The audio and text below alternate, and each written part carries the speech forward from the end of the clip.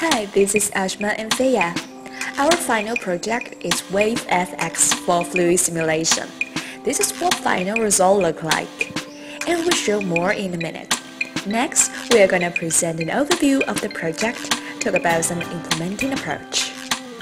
The object of this project is to develop a Maya plugin for a large body incompressible fluid simulation. And it could automatically generate water surface, allow object-water interaction, and also the scene could be rendered in Maya. The original intention of this project is based on the SIGGRAPH paper Wave Particle by et.al. in 2007, which simulate water surface and object-water interaction based entirely on particles and high-field algorithm. In practice, we use this algorithm for water-object coupling while doing fluid simulation with SPH algorithm. We also refer to papers as particle-based fluid simulation for interactive application, real-time particle-based simulation, and construction of non-blobby surface from particles for more information. So for water surface construction, we use SPH method coupling marching cubes and metaballs. Rigidbody simulation is generated using the same method in Boom Block's assignment in CIS 563. Boundary is detected for reflection, and reflection and particle rigidbody interaction is calculated for fluid-object interaction. In implementation process, we begin with an OpenGL application, which tests our base code, and then we integrate with Maya with mail scripting. Libraries included are used for OpenGL rendering, OpenGL transformation, and Maya API.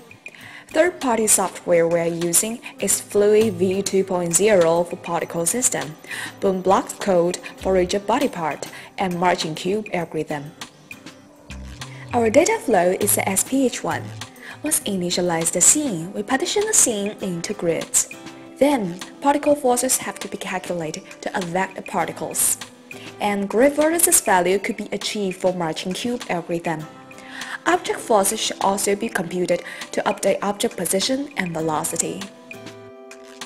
Here shows user's workflow.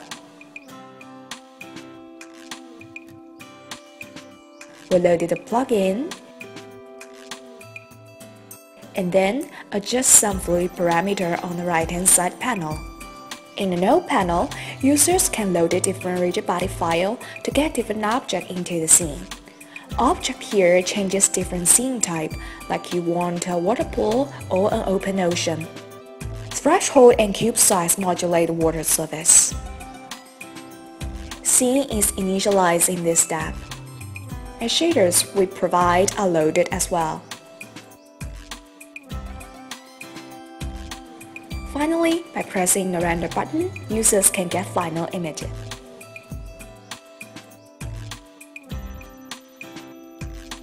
First, let's see objects interact with particles.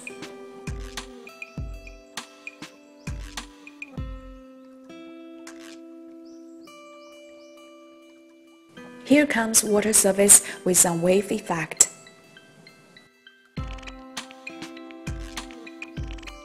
And here is object interact with water surface.